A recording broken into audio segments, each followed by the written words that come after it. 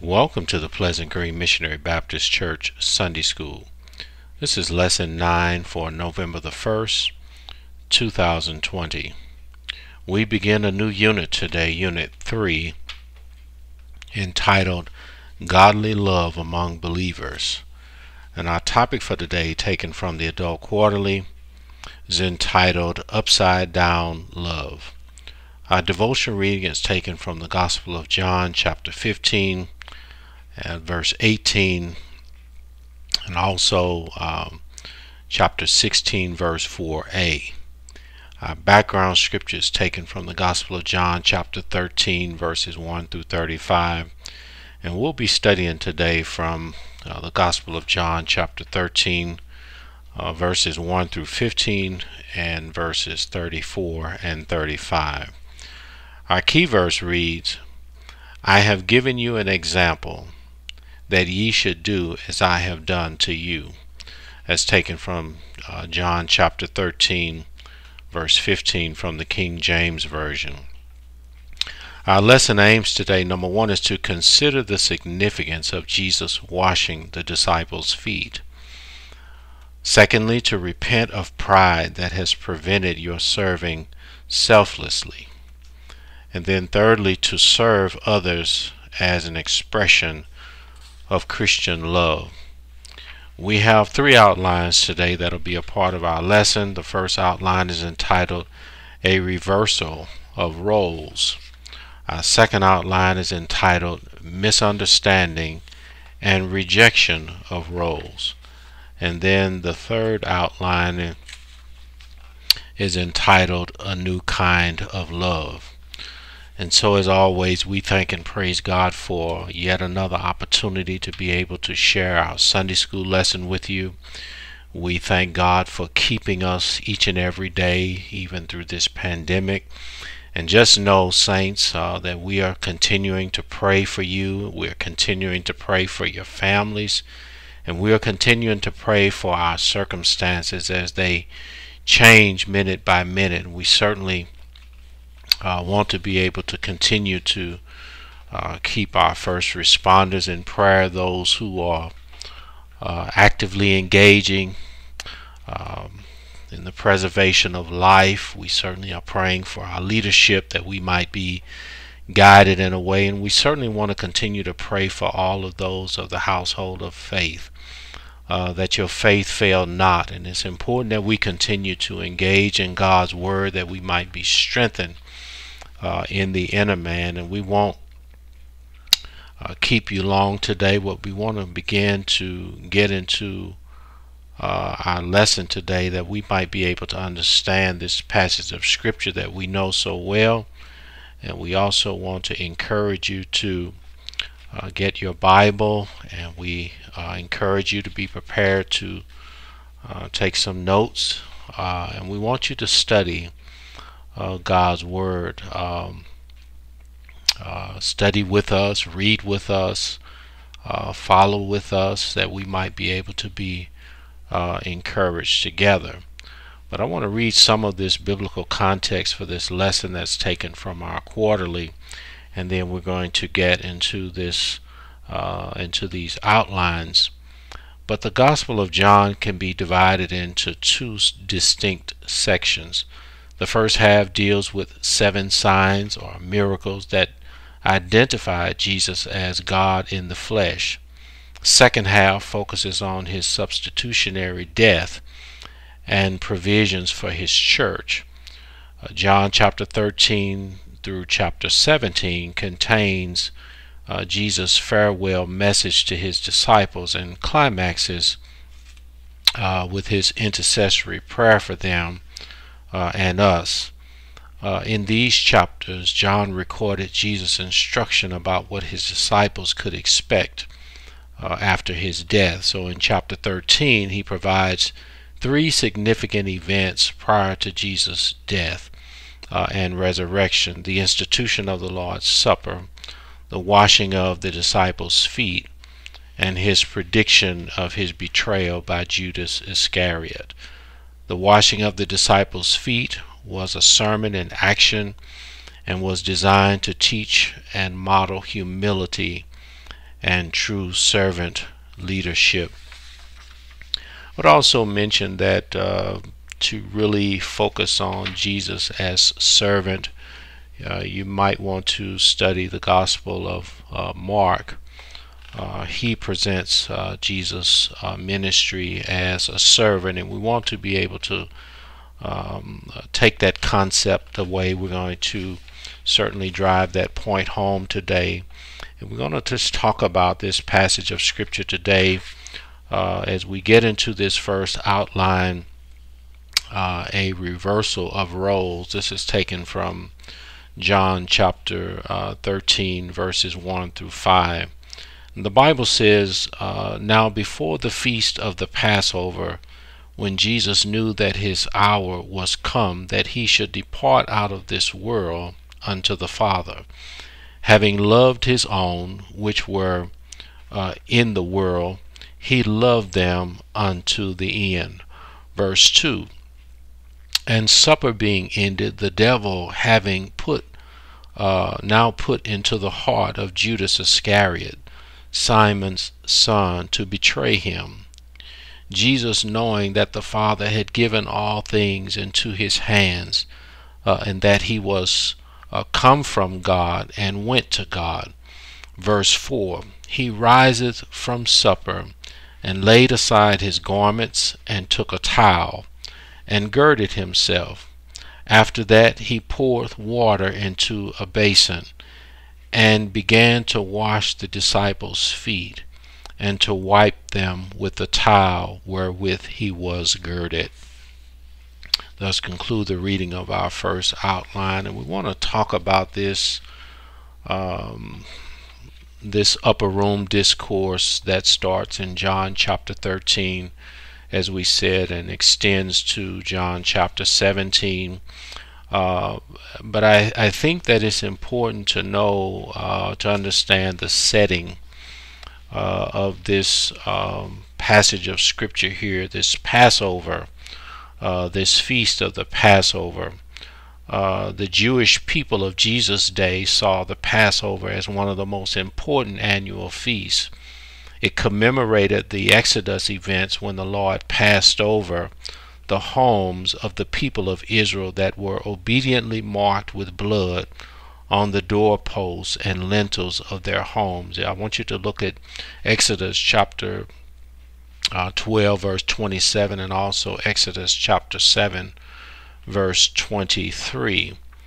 The unmarked Egyptian homes suffered the final of the 10 plagues, death of the firstborn. That's in Exodus chapter 12 verses 29 and 30.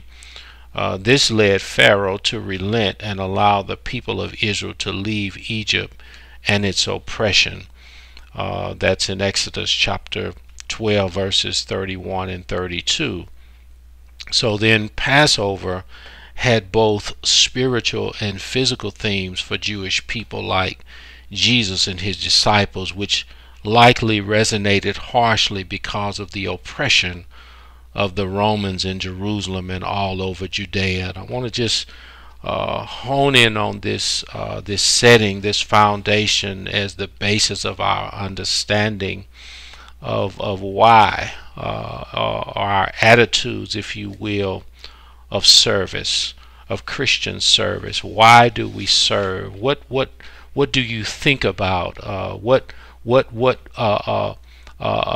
do you engage as a means of why do you serve in the manner that you do? And if you haven't, or you haven't engaged in Christian service, but yet the Lord has saved you, I want you to understand that this is the very basic concept of why we serve. We serve because we have been served. We serve with humility because, as we are looking at this annual feast, this Passover, and I don't want us to miss the fact that what has happened to Israel in the past as it relates to this Jewish feast, this Passover has happened to all of us. If I can put it to you this way, we all have been saved by the blood. In their case, it was the blood of the lamb. In our case, it was the blood of the unblemished lamb of Christ. But we all have benefited from the blood. We all have benefited from the sacrifice of that blood. We have all benefited from the fact that we should have been killed, or we should have died, but the Lord, because of that blood, we had this Passover in our lives. And so I hope that as we think about this passage of Scripture and why it's essential that Jesus is teaching this principle to disciples who should understand where he is coming from, and it's important to note here that we have to learn this concept. We must become humbled if we are not. We must become people of God that we are grateful because we have been served by the blood of the Lamb, because we have been served by the sacrifice of Jesus Christ, and it puts us in an attitude whereby we serve. And this is the foundation of this passage of Scripture. And I didn't want to just pass over this, if you will, over this foundation, why this Passover festival was critical in Jesus' day, and it is critical for us. This is the very foundation of our faith, and so we want to be able to appreciate this. But Jesus, knowing that his time is short, and so we understand that farewells are difficult, especially when they involve being left by or leaving those we love. So John chapter 13 begins Jesus' farewell discourse to his disciples before the Passover feast, and was designed to prepare them for what they would face without his comforting physical presence among them. So on this fateful night, Jesus was acutely aware that his death and resurrection were imminent. The sacrifice is imminent. And so he had come from the Father to die in obedience to his Father's will, and now it was time to return to the Father to be glorified. I just want to make sure that we understand here that this sacrifice is still in play, if you will, if I can use that term. That sacrifice is still a point of emphasis in this lesson, or in these lessons that Jesus is teaching his own. This sacrifice is still a focus of Jesus' expectations of his disciples, and we have to keep this Passover. It keeps us grounded, and so Jesus took this opportunity here. The Bible says in verse 4 that he got up from this Last Supper. He took off his outer clothing and wrapped a towel around his waist. And after that, he poured water into a basin and began to wash his disciples' feet, drying them with the towel that was wrapped around him. But the disciples don't understand why he's doing this. And sometimes we don't understand why we serve. That's why I asked you earlier about what your mindset was. And so this teaching here, this example, is putting the disciples in a framework, in a mental mindset where they can visually see what sacrifice looks like. They can see what these teachings look like. So this was clearly a reversal of roles and established protocol, because not even a Jewish slave would have been asked to do it. Their master was visibly assuming the role of a slave and kneeling before them because their soiled feet, washing their soiled feet. So this preparatory steps were an additional lesson in themselves. His actions show that his followers, especially leaders, must divest themselves of self-importance and humbly allow love to motivate them to serve rather than be served. So you get some idea of what I'm getting at here in terms of our mindset, that we must give of ourselves. And so what I love about the gospel according to Mark that I referenced earlier to you was that it demonstrates that Jesus came to serve, not to be served. And we have to position ourselves in a way in our minds and in our spirits and in our hearts. And I like this here, that it introduces this kind of love to motivate them. And so we have seen the mountain of love that God has for us, that he would sacrifice, that he would give his only begotten son to shed his blood and give his life as a ransom for our sins. But look at the son now. He didn't come in pomp and circumstance. He didn't come with all of the glit and the glamour of what royalty should come in, but he came humbly. He came to serve. He came to visibly illustrate, to demonstrate to his disciples what Christian service looks like. It doesn't matter who we are per se, but it matters how we serve. It matters that we give of ourselves. It matters that we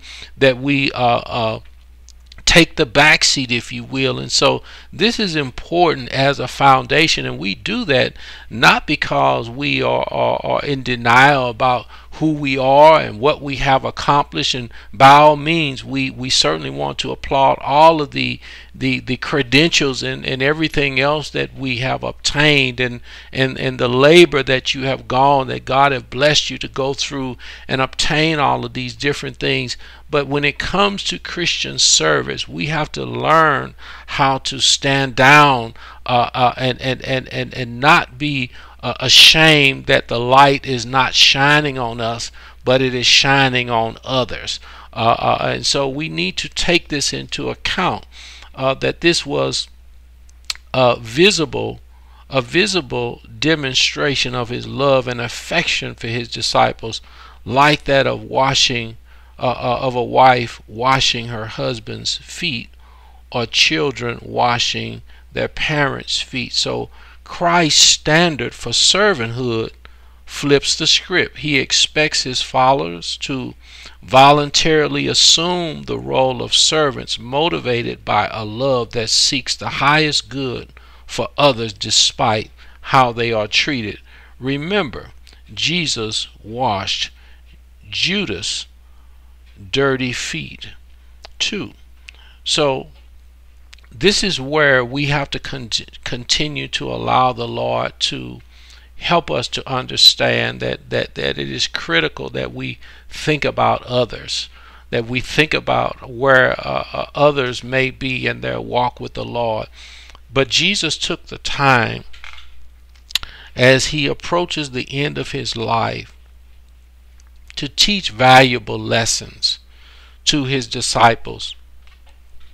Granted, they don't understand why he's doing it yet, but he is going to explain things in a way, or he's going to break it down for them where they understand, because right now it doesn't look like he should be doing what he's doing, he being Christ. And sometimes it's like that. We think that we don't have to get our hands dirty. We think that we don't have to go where others may be in low places, and we think that we don't have to touch those who have been contaminated or stained by the sinfulness of this world. But we have to roll up our sleeves, and we have to literally be willing to make the sacrifices for those who have not come to a full term, if you will, who have not come into a relationship with Jesus Christ. Remember earlier, this Passover. Don't ever forget this Passover, because this is something that I think that we we miss sometimes, and we always talk about who we are in the body of Christ, but salvation is huge. The fact that there was blood over your life, that you are still here, that the blood of Christ saved you from who you were and where you were, and you have been allowed to escape. This is an endless testimony that we should never ever let die. We are saved no matter what we do, whether we are a doorkeeper in the house of the Lord or we are sitting in a rostrum. We have been saved. We have been brought into the family of God. We have been brought into a relationship with Jesus Christ, and that simply did not have to be. But by the grace of God, we have come a long way. Question is asked here: how can titles get in the way of humbly serving others? And we shared that earlier.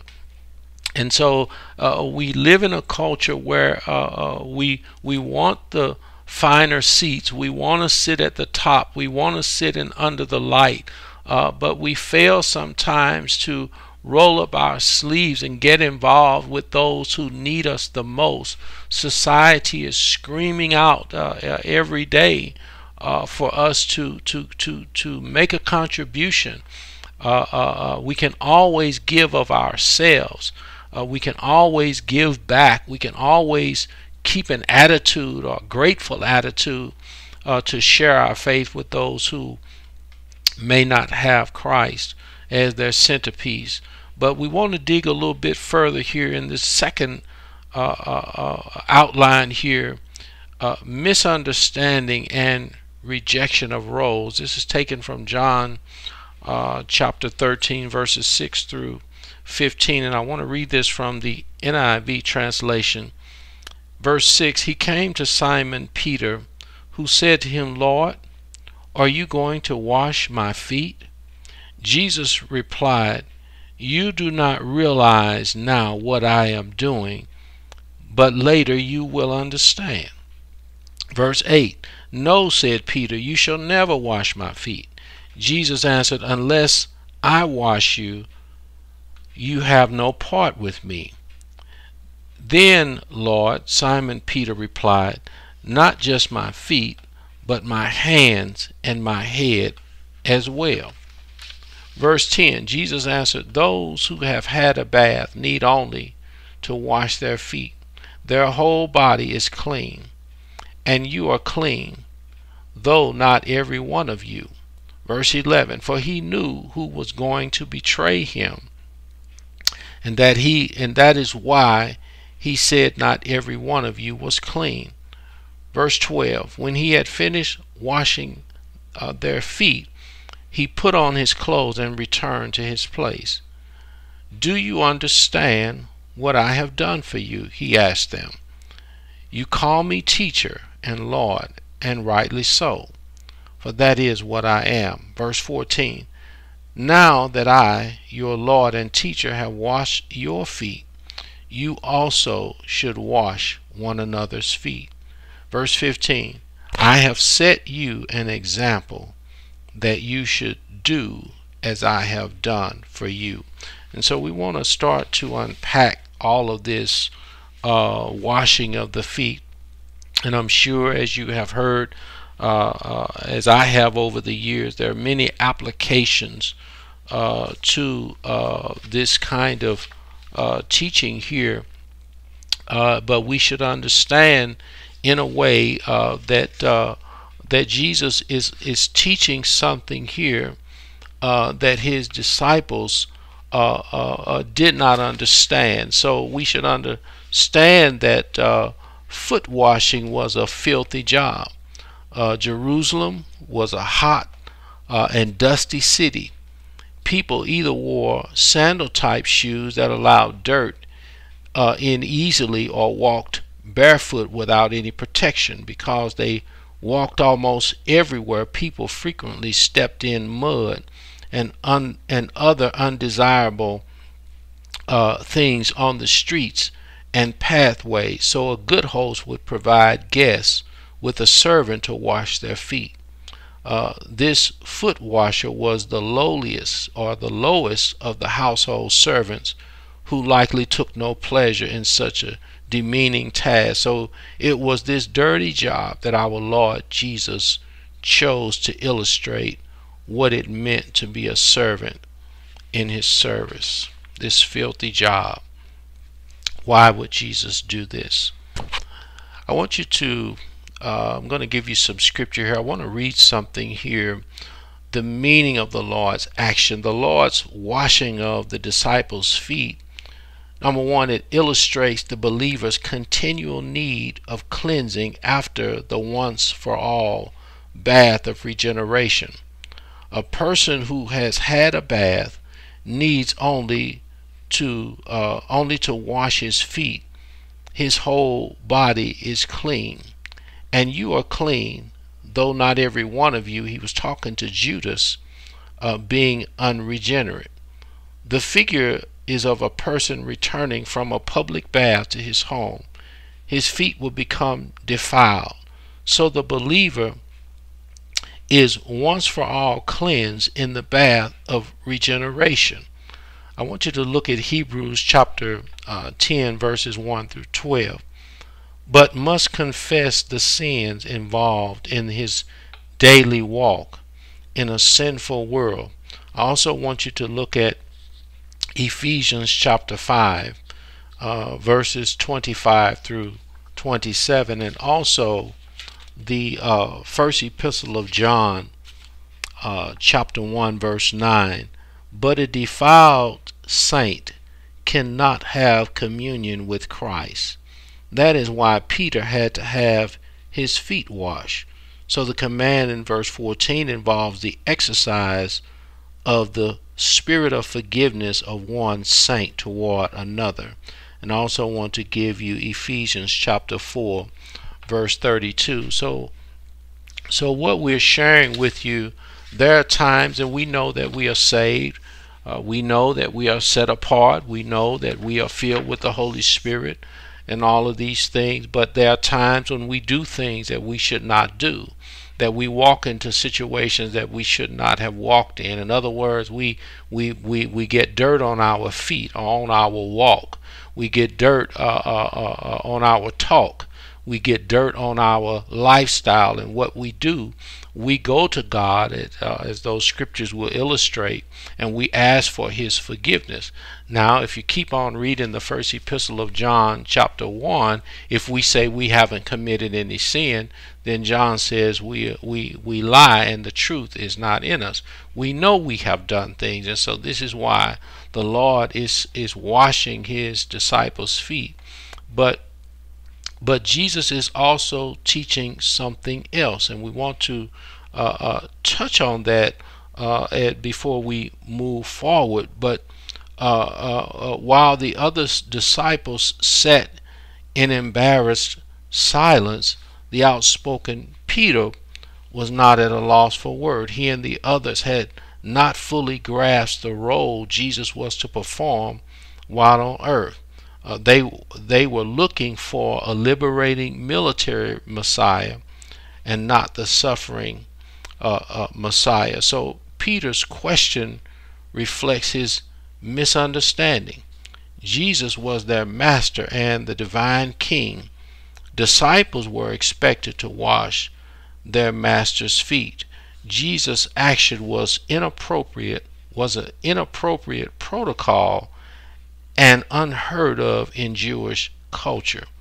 So Jesus' reply in verse 7 uncovered Peter's ignorance of his purpose for washing their feet, but indicated that later he would understand that he had come to serve and willingly give his life as a ransom for many. And let me just pause right here and just take you back a bit to this Passover. All of the people, if we look at Israel at the time of this Passover in Exodus chapter 12, and they were instructed to put this blood on their doorposts, that the destroyer or the death angel would pass over them and spare them. But let me just say this about those in that house. they are not worthy of what they have received. You and I, in our culture, in our day, we have been saved. We have blood figuratively on our doorposts, right? We have it on our lives. We've been sprinkled with the blood of Jesus Christ. And so we have been allowed to experience this Passover, that the Lord spared us. He saved us. But again, like Israel, those that are in that house that are saved are not worthy. And we have brought all of our filthiness to Jesus Christ. If you think about that for a minute, the cup that he was carrying, Christ, the cup of our sinfulness that was running over with all of our filthiness. And he came into this world, he, Christ, and took on all of our filthiness, every saint's lifestyle, every saint's deeds, every saint's conduct, every saint's attitudes, every act that you and I committed in the past, that we have committed present day, and that we might commit in the future, that we might need our feet washed. And this Christ, this Messiah, has accepted all of our filth, and he has washed us. All right? But we're not worthy of this. And so Jesus is teaching something here.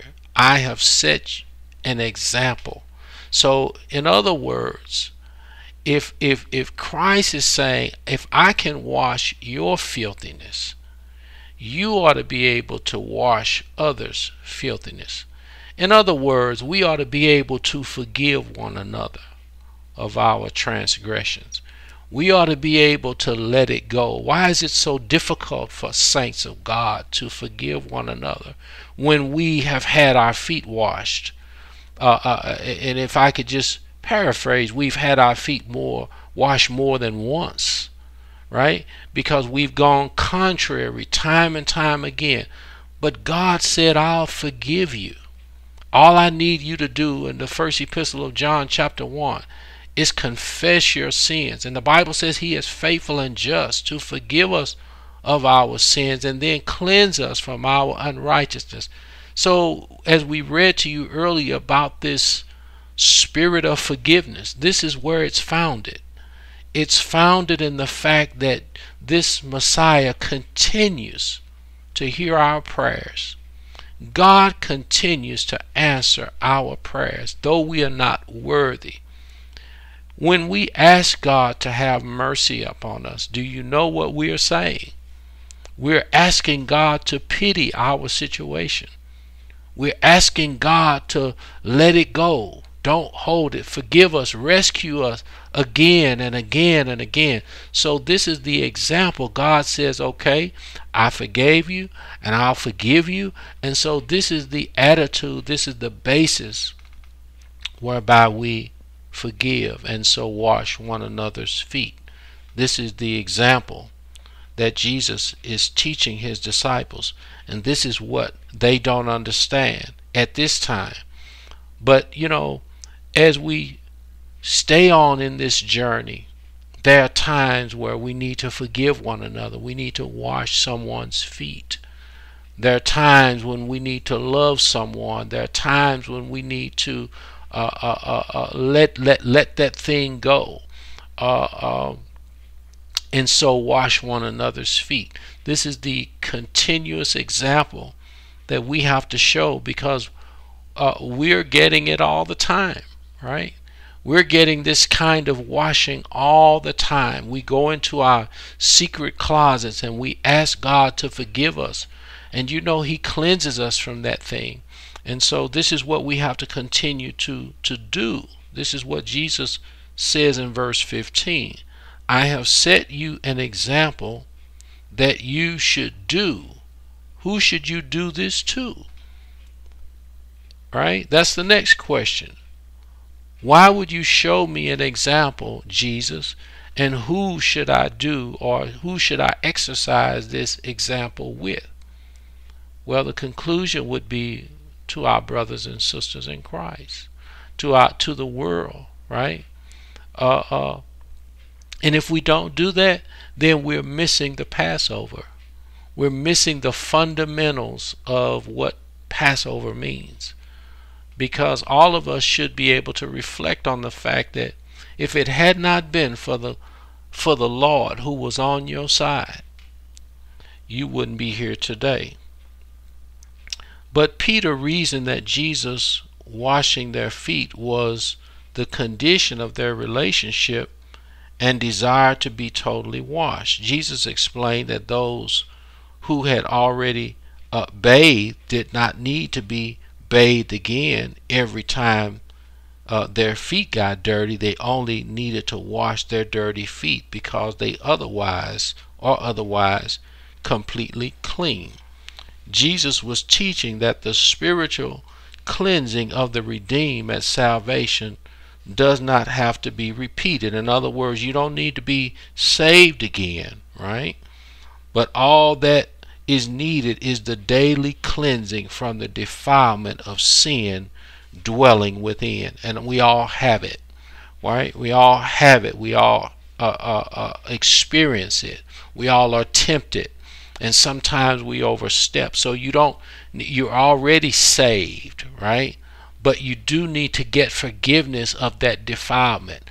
This is what repentance is for. And so when we commit that act, that offensive act, not just against God, but against His holy nature, and we ask God to forgive us of that thing, then He cleanses us of that thing. And we should understand that that type of conduct, we know that it breaks that fellowship. That sinful conduct breaks fellowship with the Lord.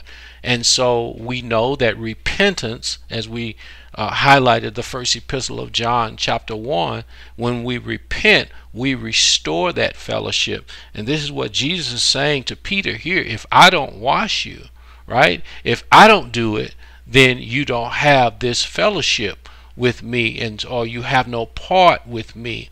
And so if I can put it to you this way, that there's nobody that can wash you but the Lord, right? There's nobody that can get these things. And many times the thing that ails us is on the inside where we can't reach it, right? And so we have a need to call on the name of the Lord and ask for His forgiveness. So Jesus completed the task of washing their feet and then taught the lesson they were to learn.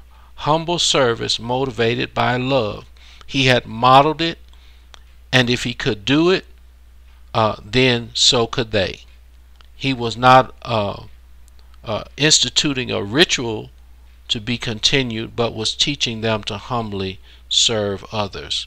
I would also give you Galatians chapter 6 when you have time to look at that. So our salvation is eternally secure, but we need to present our lives to Him daily for the purpose of cleansing, so that we become more like Him. It is then that we can obey His command to humbly and lovingly serve others. So we have to think about this thing, that when we are cleansed of our sinfulness by the Lord and Savior Jesus Christ, it is replaced with forgiveness. It is replaced with power. It is replaced with a different attitude, a different mindset. It is replaced with actionable, obedient service. So God doesn't just cleanse you and not put something there. He puts something there. He washes that away, that sinfulness. And this is what Jesus is doing for His disciples. He is washing the filthiness from their feet, so their walk can be clean.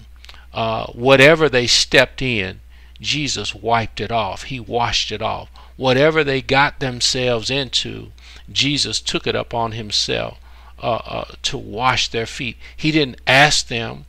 He didn't browbeat them about where they had been and what they had stepped in and where they had walked away from Him. He didn't do that. He just began to wash their feet. to forgive them for where they had been and what they had engaged in, and to present clean feet, right? Present clean feet. And this is something that you will see as I gave you over into Ephesians chapter 5. But it's important to understand what the Lord is doing with us as disciples and followers of Jesus Christ. Another thing that God is adding to us when He washes away our sinfulness is Christian character. We are looking more. I don't know if you've noticed yourself lately. I don't know if you've looked in the mirror long enough to see the fact that you are not the same.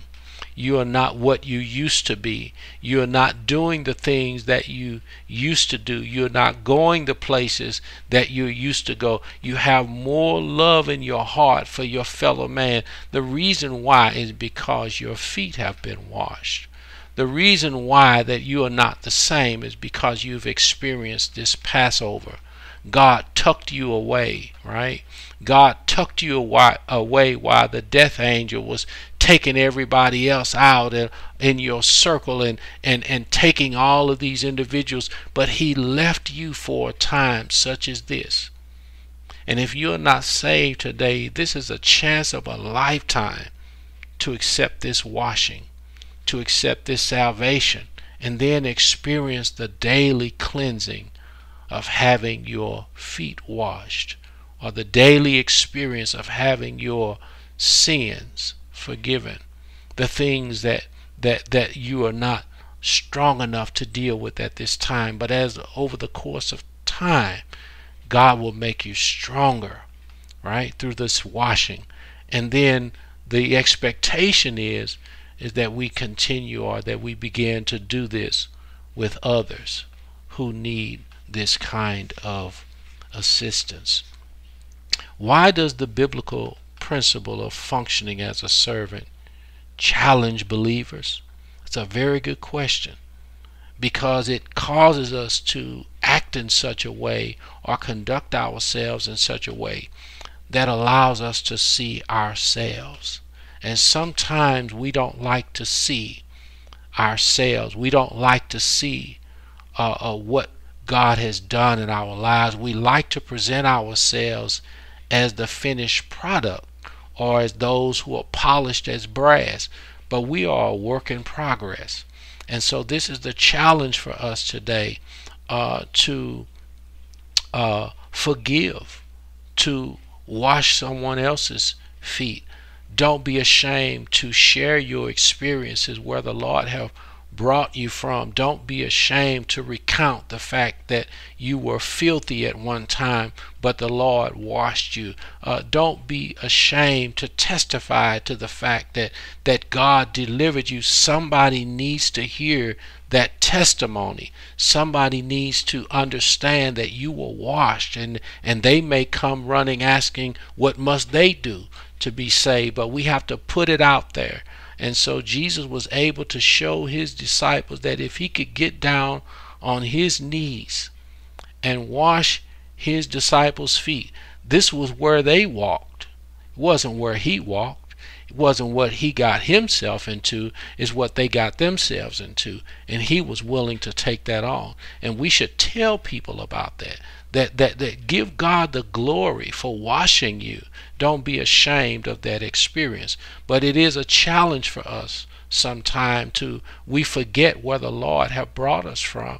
We forget that God was good to us. We forgot that we were in that house unworthy, and the death angel was just running rampant through the land, and God spared your life and allowed you to transition from a sinner to a saint.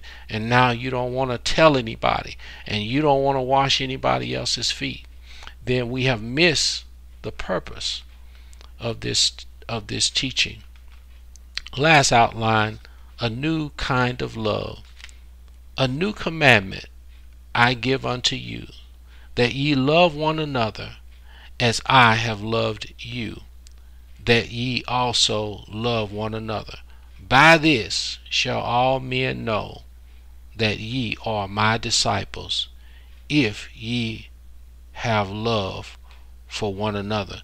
So back over into what I read to you earlier, as in verse 15, we were asking the question about who should we provide this example to, or as Jesus says, I have set you an example that you should do as I have done for you. We have the answer in these two verses. It has to be with one another. It has to be with our fellow man. It has to be with the world at large. It has to be among the people of God. It has to be an illustration that we have internalized this, that we are able to do for one another as we have received. That is very important, and I think this is self-explanatory, that we should love one another, right? We have received something and we're required to give something, right?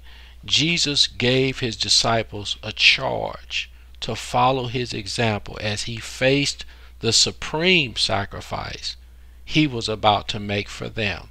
These men would survive after his departure if they obeyed his command to love one another. This was not a new command from the biblical standpoint. I want you to look at Deuteronomy chapter 6 verse 5, Leviticus chapter 19 verse 18, and Matthew chapter 22 verses 34 through 40. But it was new in the sense of the motive behind it. Their love for each other and others was to be based on his example of selfless and sacrificial love. Demonstrating his kind of love would also identify them as belonging to him. And so we want to stop right here, but we want to encourage you today to embrace this teaching. Don't forget your Passover. Don't forget your story. Don't forget where the Lord have brought you from. Don't forget the experiences. Every time you ask God to forgive you, he did that, didn't he? Every time you ask God to wash you, he did that, didn't he? And he will continue to do that for you each and every time that you ask him, because the first epistle of John again says he's faithful. God has never missed a beat in our lives. He has blessed us. He has kept us from many seen and unseen dangers. But his command is clear. We are to love one another as he have loved us. We have to be willing to allow others to have this Passover, because we have experienced that Passover in our lives. We have to continue to embrace those who have walked off the path and they have gotten themselves dirty. It's incumbent upon us to forgive them and so wash their feet. I hope, trust, and pray that we've given you something to think about. As always, I want to close with prayer, because prayer is essential for who we are. It's essential that we continue to call on the name of the Lord. It's essential that we continue to embrace prayer as a way that we can communicate with God. As the scripture clearly tells us, that man ought to always pray and not faint. Eternal God, our Father, we come in the mighty name of Jesus, thanking you for every blessing that you have bestowed upon us. Father, we thank you for the teachings of this lesson today. And I just want to thank you for just washing in the mighty name of Jesus. Thank you for washing us in your blood. Thank you for washing us in your word. Thank you for washing our hearts and our minds, our hands and our feet. And even as Peter said, wash me all over. You have done that, and we are not the same. You have brought us from many seen and unseen dangers. You've cleaned us. Father, you have given us an opportunity of a lifetime. We have become children of God, because of your washing, because of your cleansing. And Father, we pray that you would make this word applicable to our lives, and that we would internalize, and that we would begin to wash one another's feet with forgiveness, that we would continue and or begin to wash one another's feet with loving kindness, and so draw them as you have drawn us. Father, we thank you for everyone in the sound of my voice, and I don't know what their circumstances might be, but I know that you are well aware of our circumstances, and that you have never sleep, and that you never slumber, and that your eyes in every place beholding the evil and the good. And we thank you for this lesson, just making us aware of the Passover, making us aware that we've been washed in the blood of the Lamb, making us aware that we are eagerly awaiting a Savior from heaven. And so, and as he presents this church to the Father, there would be no spot, blemish, or any such thing because of your washing. Father, we thank you for it, and we'll be so careful and mindful to give your name the praise, the glory, and the honor. In Jesus' name we ask and pray. Amen. So again, until such time that the Lord will permit us to come together again, we say God bless you.